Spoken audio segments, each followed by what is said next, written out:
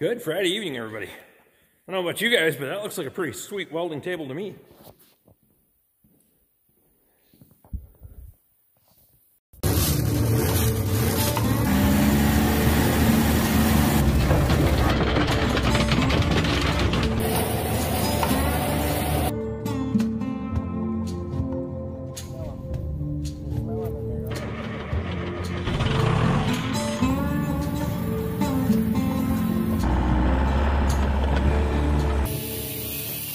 If you guys are new to the channel and you like what you see, hit that subscribe button, ring my bell, get my notifications. Throw me a thumbs up and leave a question or comment below so that way I know who you are. So you're probably thinking I should probably explain myself. Well, this hoist is no longer in serviceable condition. It's just not safe to lift heavy trucks on anymore. So, the new one's sitting over there, and I get the old one for doing the labor to remove it. So, it works out good for everybody. So, the only thing I don't get is the jacks. We're going to take the jacks out of here, store them away. The rest of this is got to go on the trailer, hopefully tonight, because the weather is supposed to be kind of inclement this weekend, and I'd like to get the stuff in the shop before it snows. So that way, we can get to working on this welding table. The redesigned welding table, by the way. So, I don't know if you guys have ever removed or installed a hoist before, but we'll take you through the removal process. I don't know how much the boss is going to let me record on the installation side of it, but because I'm doing the installation during work time, so I think this will work out pretty well as a welding table. Obviously, it won't be power up and down, all that. I'm not installing this in the shop as a hoist. I'm going to cut this thing apart and use pieces of it to make a welding table. Because if it was serviceable in service as a hoist, obviously I wouldn't be getting it for free. So, biggest reason is these jack rails back here are pretty well gone. You can see on that back corner, if you look close, where it started peeling away. And if you look down in here, welcome to Minnesota. That's what supports 8,000 pound vehicle. I don't think so. So, my plan is to take these ramps and probably cut them in half, one of them anyway, spin it around, take that rail off, and sandwich that thing together. These are 16 feet long, 20 inches wide, so I can make a table that's 8 feet long, 40 inches wide, and it'd be far heavier than the material I was using before. So I got the hoist all the way up in the air. For the folks that don't know how a hoist works, we'll kind of give you a look underneath here. You can see the hydraulic cylinder that pulls on the cables. Oops, sorry.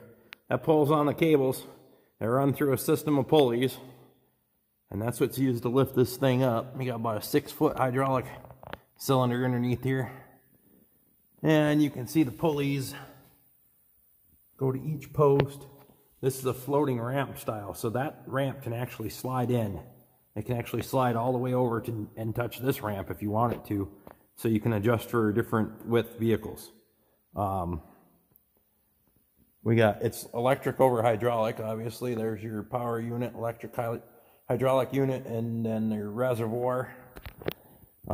Air to release the locks. There are safety locks on this, so if a cable breaks, which has happened, I had a cable break on this hoist on me, and it'll drop to a lock, and that way the vehicle doesn't come crashing all the way down to the ground. So that's kind of a quick view of how it works. It's electric over hydraulic, and it's a cable pulley system that lifts your vehicle up and down. So I'm going to get tearing this thing apart.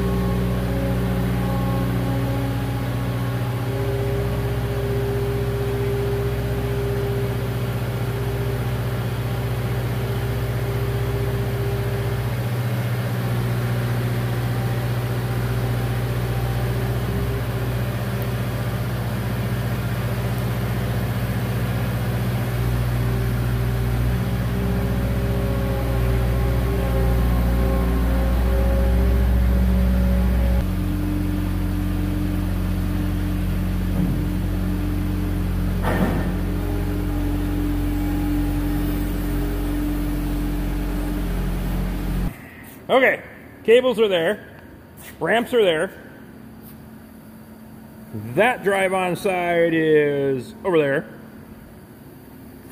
We got the air disconnected, the hydraulic hose is disconnected. A little more torch work. We'll have this sucker licked. Well, and just like that, hoist is gone. I did leave this here. I left this column here for the time being to support the airline and electric line coming in. As we get in next week and start putting the hoist in, I will jerk it out of there, just throw it in the back of my truck. It's not a big deal. So I'm gonna go strap the trailer down and GTFO. It's 20 after 11. If you guys like what we're doing, like, subscribe, comment, share, all that stuff. You know somebody who might like it? Send it to them.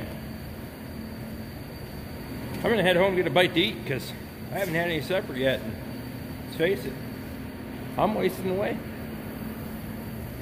We'll see you guys again next time.